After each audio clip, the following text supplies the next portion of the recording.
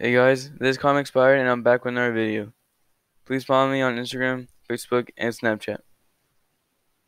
So, in today's video, we will be talking about Batman Under the Red Hood. This right here is Jason Todd, aka the second Robin, and on the right is him as Red Hood when he gets older. So, Batman Under the Red Hood is supposed to start with Robin taken by Joker, who beats him with a crowbar and just blows up a warehouse and leaving Jason Todd inside. When Batman gets there to rescue him, Jason Todd is already dead. When Ra's al Ghul hears about this, he tells his assistant to bring him the body. That Ra's al Ghul, and after that, Ra's al Ghul puts Jason in the Lazarus pit and eventually escapes. 5 years later, Red Hood, aka Jason Todd, was going after crime lord Black Mask.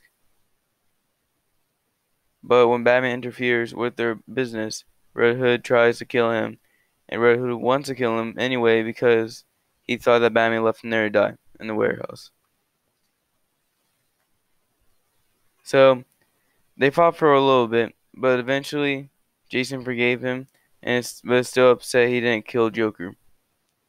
So now Jason turned to a good vigilante and doesn't kill anymore and is fighting crime. Thank you guys so much. Hope you guys like the video, and please subscribe and hit the notification bell to get more content. Please hit the like button. Please go on my other channel called Gaming Expired and subscribe to there too.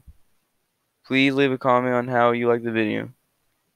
If you have a question, then leave that in the comments as well, and I'll see you next time.